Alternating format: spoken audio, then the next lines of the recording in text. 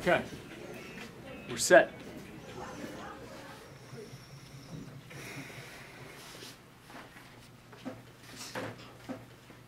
Our entire lives are defined by the image, and certainly the best way of getting those images through the camera. Whether we go back to 1839 when the first practical photographs were being made, all the way up to the present, everything that we know about the world, everything we know about ourselves and our friends and our culture are defined by the image. My name is Carol Cook, and I have a passion for photography. I was taking pictures just with a little Instamatic camera in high school, but it wasn't necessarily a passion, so to speak. I guess when I finally got to college and started in a course that gave me some parameters, some ideas, I think that's when I got bitten by the bug.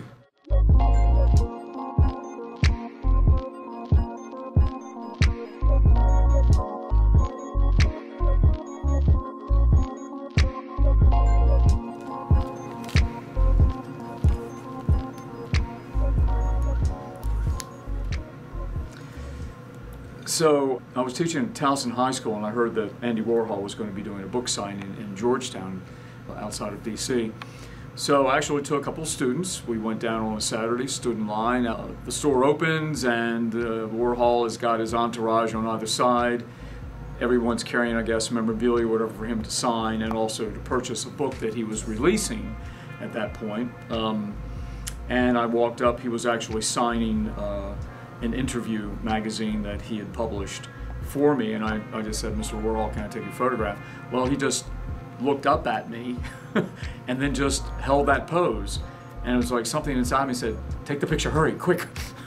So I snapped the shot, and yeah, I guess I can say that I met Andy Warhol.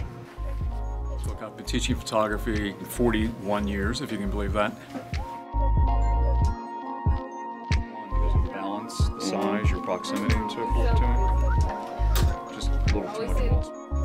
In terms of traditional photography, there's obviously more of a gamble just because of the technology or the processing itself. The digital age, so much is done for you, but with film and developing and processing, there are many different opportunities to make mistakes. If I have a roll of film, I have 24 opportunities to go out and get a good shot. With a digital, you have countless, limitless, depending on the size of your card. I guess the main thing that I really enjoy about traditional photography is that it's very hands-on, very tactile. It is about using, equipment. It is about problem solving in terms of how things work, and how to make the best possible image that you can. So it's a rather simple process. The simplicity of the process itself is really dependent upon how good your negative is.